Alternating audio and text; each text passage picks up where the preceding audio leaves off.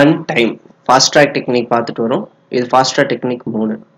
இந்த கேள்வி அடிக்கடி group 2 மற்றும் group 1 மற்றும் group 4 மற்றும் IBPS clerk SSC இந்த எக்ஸாம்ஸ் காம்படிட்டிவ் எக்ஸாம்ல அடிக்கடி கேட்கக்கூடிய ஒரு கேள்வி. அந்த மாடல் ரிப்பீட்டடா கேட்டுட்டு இருக்காங்க. அது ரிப்பீட்டடா கேட்டுட்டு இருக்கிறனால நான் என்ன செஞ்சிட்டேன்னா அதுக்குன்னு தனியா ஒரு டெக்னிக் கிரியேட் பண்ணி நீங்க அந்த மாடல்ல கேட்டாங்கன்னா கண்ணை மூடிட்டு நீங்க பாட்டுக்கு சப்ஸ்டிட்யூட் பண்ணி ஆன்சர் கொண்டு வந்துடலாம். ஸோ இது இரண்டு நபர்கள் வரைக்கும் கரெக்டா வரும்.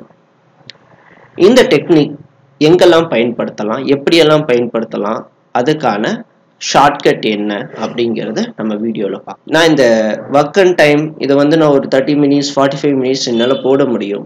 போட்டுட்டேன் அப்படின்னா நீங்கள் பார்க்குறவங்களுக்கு ஒரு குறிப்பிட்ட லெவலுக்கு மேலே கொஞ்சம் கன்ஃபியூஸ் ஆகிடும். அதனால தான் நான் பிரித்து ஒவ்வொரு டெக்னிக்கும் தனித்தனியாக கொடுத்துருக்கேன். இந்த வீடியோ பார்க்குறவங்க கண்டிப்பாக என்ன பண்ணுறீங்கன்னா கையில் பேப்பர் அல்லது ஒரு நோட்டு ஒரு பேனா எடுத்துக்கோங்க. நான் என்ன சொல்கிறேனோ அதை நோட் பண்ணிக்கோங்க. இந்த வீடியோவை ஸ்கிப் பண்ணாமல் பாருங்கள். ஸ்கிப் பண்ணிங்கன்னா புரியாமல் போயிடும்.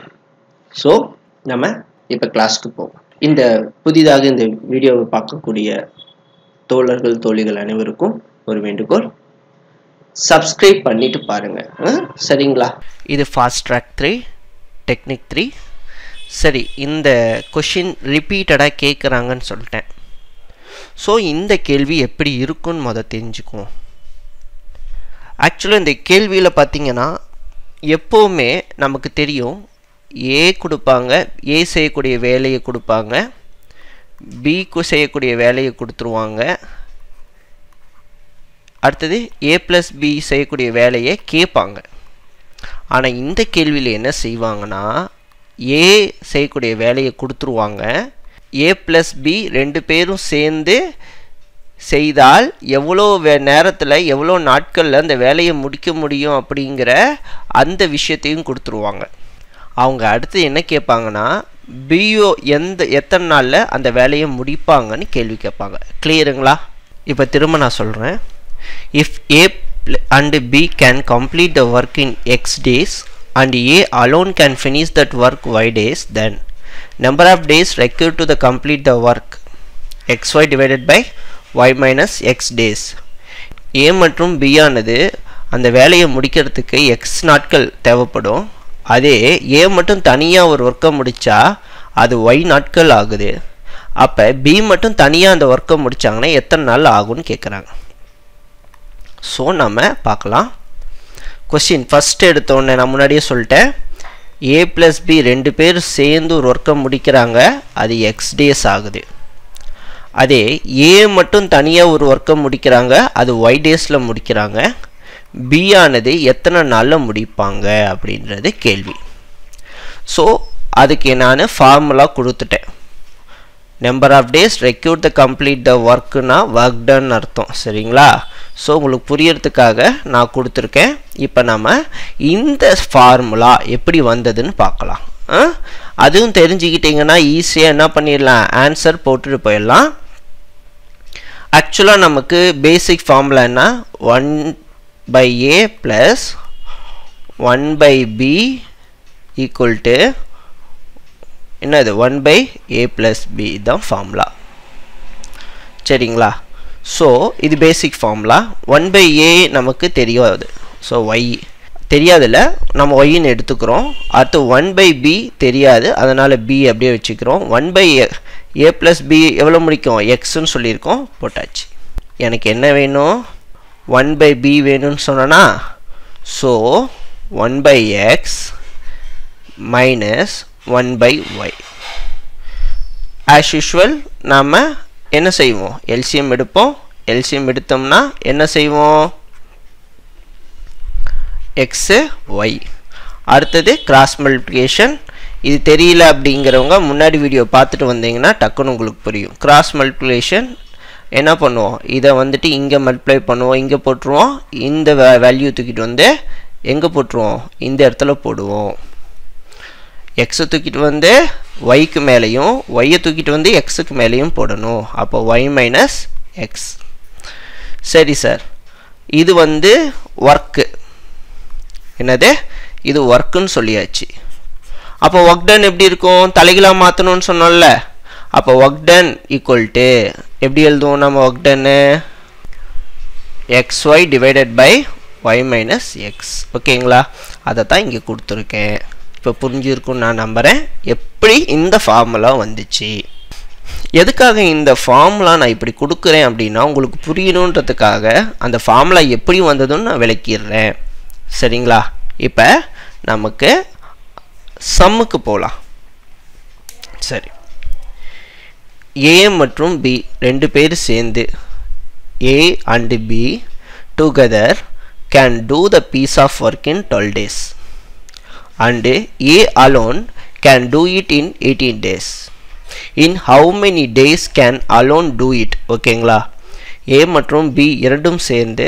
12 நாட்களில் ஒரு வேலையை செய்ய முடியும் A மட்டும் அதை தனியாக 18 நாட்களில் செய்ய முடியும் B மட்டும் தனியாக எத்தனை நாட்களில் அந்த வேலையை முடிப்பாங்க அப்படின்னு கேட்குறாங்க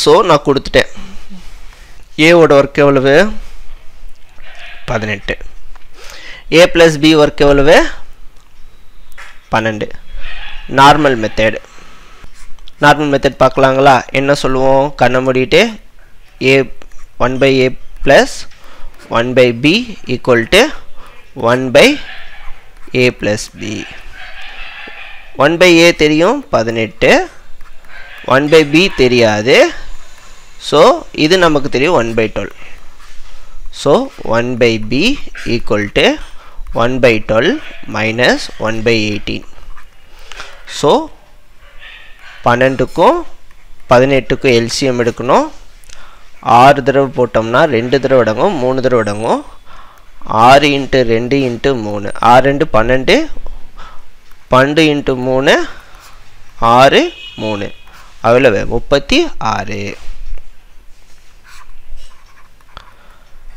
சரியா 36னா முன்னாடியே சொன்னேன் இந்த மாதிரி கேட்டாங்கன்னா 36 மேலே போட்டுக்கணும் எந்த பின்னத்துக்கு மேலே நீங்கள் சப்ஸ்டியூட் பண்ணணுமோ அந்த பின்னத்துக்கு கீழே என்ன நம்பர் இருக்கோ அந்த நம்பரால் டிவைட் பண்ணணும் கண்டிப்பாக டிவைட் ஆகும் ஏன்னா எல்சிஎம் எடுத்திருக்கோம் அதனால் கண்டிப்பாக டிவைட் ஆகும் ஸோ 12ஆல் டிவைட் பண்ணோம்னா 3 தடவை அடங்கும் ஸோ மேலே 3 போட்டுக்கணும் மைனஸ் அதே மாதிரி 36 டிவைடட் பை 18னா 2 தடவை அடங்கும் ஸோ 2 அப்போ 1/36 ஸோ இது ஒர்க்கு ஒர்க் டன்னா மாற்றணும்னா சொல்லுங்க எவ்வளோ வரும் ரிவர்ஸில் போடணுமா ரிவர்ஸில் போட்டலாமா ஸோ 36 அவ்வளோதாங்க இது நார்மல் மெத்தடுங்க சார் எனக்கு ஃபாஸ்ட் ட்ராக் மெத்தட் நீங்கள் முன்னாடி ஏதோ சொன்னீங்கல்ல அந்த மெத்தட் யூஸ் பண்ணலாம் சார் இது ரொம்ப பெருசாக இருக்குது நாம் போடுறதுக்கு அப்படின்னு கேட்கலாம் ஸோ ஃபாஸ்ட் ட்ராக் மெத்தட் போட்டோம்னா ஃபார்முலா கண்ணை மூடிட்டு போட்டலாம் என்னது ஃபார்முலா என்ன xy divided by y minus X X என்னன்னு எடுத்துக்கணும் இதை ஏஸ் ஒர்க்கை ஒய்ன்னு எடுத்துக்கணும் எக்ஸை இது எடுத்துக்கணும் ஸோ ஏன்னா முதல்ல அதுதானே கொடுத்துருக்காங்க நம்ம இஷ்டம் அது ஸோ 12 × 36 எக்ஸ் 12 ஒய் எவ்வளவு